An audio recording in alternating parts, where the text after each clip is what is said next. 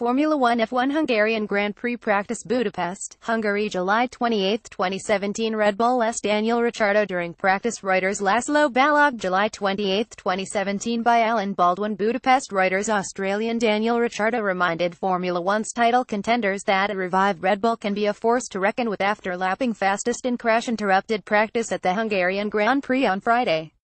Fourth in the championship, and 60 points behind Ferrari's leader Sebastian Vettel at the midpoint in the season, the Perth-born driver recorded a best time of 1 minute 18.455 seconds in the afternoon. Ricciardo also led the morning timesheets in 1:18.486, with both his fastest times comfortably inside the race lap record of 1:19.071 set by Michael Schumacher with Ferrari in 2004.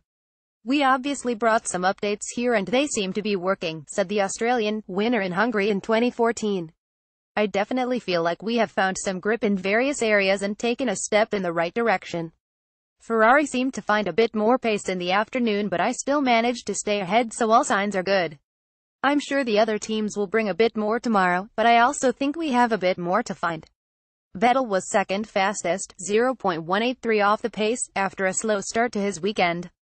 Mercedes' Lewis Hamilton, a point behind the German in the standings and chasing a record sixth Hungarian victory on Sunday, was third and fifth respectively in the two sessions. "It's super tight between Ferrari, Red Bull and ourselves at the top of the leaderboard, so it's looking like it will be an exciting weekend," said Hamilton, who can take a record-equaling 68th career pole on Saturday. "There's some more work to do overnight to fine-tune the balance to get the car just where we want it, and I believe the pace is in there." Palmer crashes Ferrari's Kimi Räikkönen, second fastest in the morning, was fourth behind fellow Finn Valtteri Bottas after lunch.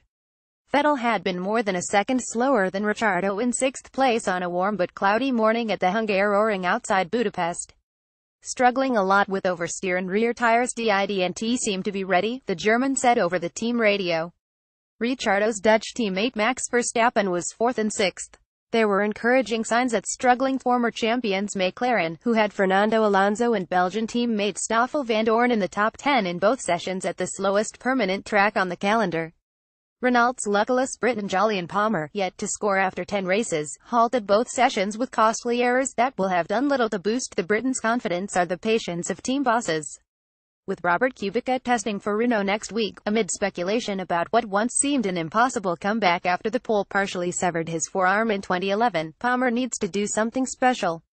Shattering his car's front wing on a curb, leaving debris over the track and puncturing the right front tire, and then crashing backwards into the barriers in the afternoon was certainly not it. Ferrari reserve Antonio Giovinazzi, having a morning outing in the Haas in place of Denmark's Kevin Magnussen, brought the opening session to a halt when he hit the barriers. Germany's Pascal Wehrlein also dumped his Sauber heavily into the barriers in the afternoon. He went to the Circuit Medical Center but was reported to be fine. Reporting by Alan Baldwin, editing by